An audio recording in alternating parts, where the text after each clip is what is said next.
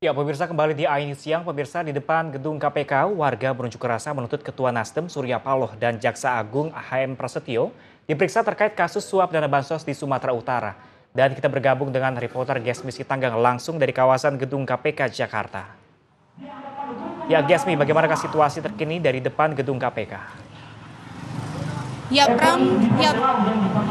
Pram, puluhan massa dari Kongres Gerakan Rakyat untuk Keadilan Gerak saat ini sudah sampai di depan Komisi Pemberantasan Korupsi Jakarta Selatan di tempat saat ini saya berada. Dan mereka datang dengan membawa berbagai poster dan spanduk bergambarkan wajah dari Ketua Umum Fraksi Nasdem Surya Paloh dan Jaksa Agung HM Prasetyo. Selain itu mereka juga membawa pocong-pocongan dengan gambar kedua orang tersebut sebagai simbol tuntutan kepada KPK agar segera memeriksa kedua orang tersebut. Dan nantinya perwakilan dari massa ini akan menemui pimpinan KPK untuk memberikan poster dan spanduk juga pocong-pocongan tersebut kepada mereka sebagai keseriusan massa ini untuk menolak Surya Paloh dan HM Prasetyo. Dalam aksinya mereka menyampaikan sejumlah tuntutan.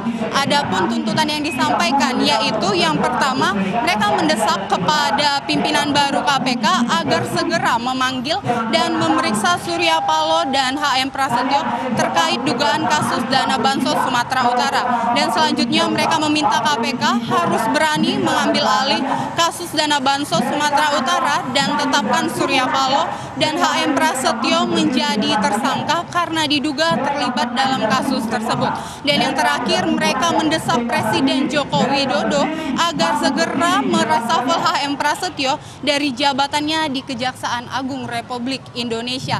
Dan Pram, sebelumnya juga diketahui sebelum Sekjen fraksi Nasdem yaitu Petris Rayo Kapela ditangkap, Petris sempat bertemu dengan Surya Paloh di kantor DPP Nasdem dan kemudian juga HM Prasetyo diketahui mendapatkan sejumlah uang sebesar 20 US dollar. Demikian informasi yang bisa kami sampaikan dari gedung KPK. Kembali ke Anda, Pram.